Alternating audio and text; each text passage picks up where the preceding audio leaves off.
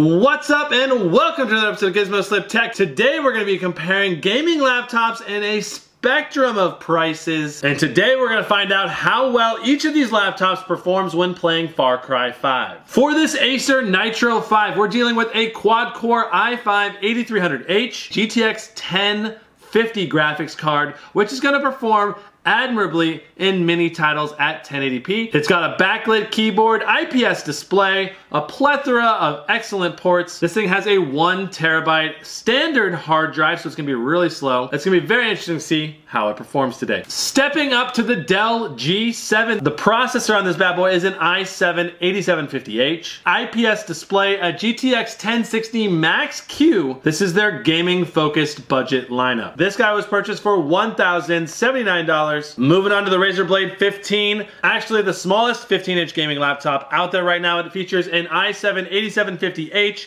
and a GTX 1070 Max Q, 16 gigs of RAM, 512 gig SSD, gorgeous backlit keyboard, 100% sRGB, 144 Hz display, and this guy retails for right around $2,000, but depending on the model you get, this particular model retails for right around $25.99. Moving on to the Aorus X9. This thing features the most powerful laptop processor currently available. It's the i9-8950HK. This thing is capable out of the box of overclocking to 4.3 gigahertz, and you can also overclock the graphics card that comes inside right out of the box just using your command center. It's got a GTX 1080 in it, which is the most powerful graphics card that you can get in a laptop to date. It features a full mechanical backlit keyboard for a great typing experience, a 144 Hz very colorful display that matches the Razer Blade's quality, and of course it has a 1 terabyte SSD and 32 gigs of RAM, so it is definitely the king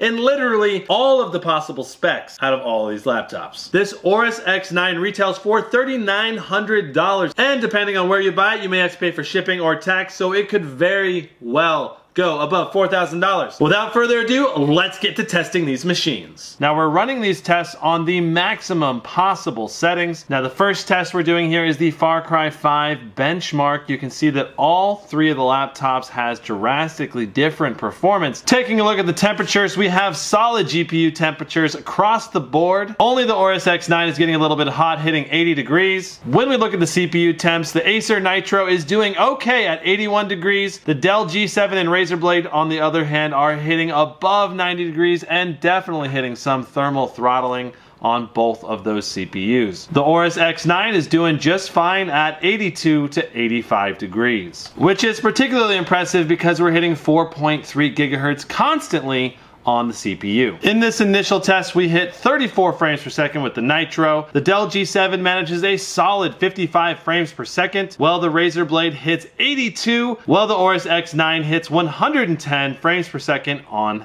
average. Now the important thing about the two cheaper laptops is that they only have 60 Hz refresh rate screens, while the Razer Blade 15 and the Aorus X9 both have 144 Hz displays. Far Cry 5 is such an interesting game to benchmark because it heavily utilizes that GPU in a very intense way, which amps up the temperatures and makes it harder for the CPU to stay cool as well. And that's because laptops traditionally share at least one heatsink across both the CPU and GPU. But that will vary from laptop to laptop. For this test, we're running along a path in a forest. Once again, both the Dell G7 and Razer Blade struggle to keep the CPU temperature under 90 degrees, while the Acer Nitro and X9 perform admirably, staying consistently below 90 degrees Celsius. What this means is the Dell G7 and Razer Blade will definitely be CPU throttling, and you might see some minor performance decreases during this throttling, while the Acer Nitro and Aorus X9 are going to be more consistent with their performance. Taking a specific look at the Acer Nitro 5 on ultra settings, this thing really isn't able to keep up. We did lower the settings down to the lowest possible, and we managed to get 51 in the forest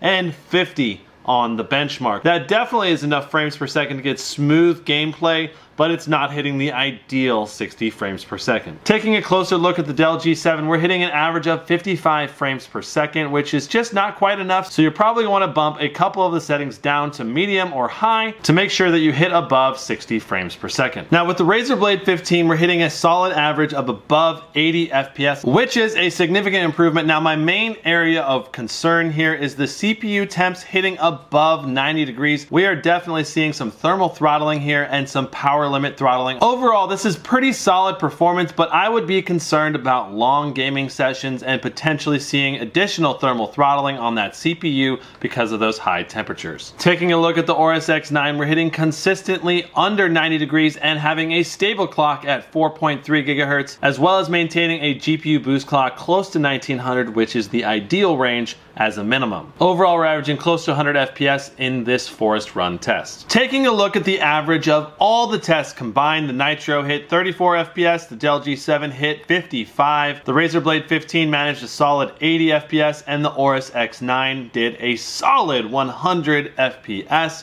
on maximum possible settings. Taking a look at the frames per dollar graph, the Nitro 5 and Dell G7 are both right around $19 per frame, while the Razer Blade 15 manages a $32, while the Aorus X9 manages a whopping $39. And this just goes to show you that if you're going to want the maximum possible performance, you're going to have to pay that premium cost. And that's it for this test of Far Cry 5 with these 4 laptops. What do you think? Which laptop do you think is the sweet spot? One thing I will note is that the Aorus X7 is a better bang for the buck with nearly identical performance, if not better performance, if it is tuned correctly. So if you want to check out the full review for the Aorus X7, I'll have a link in the description, and I'll have links to all of the laptops in this test in the description as well. Thanks so much for watching. We'll see you next time. Brandon out.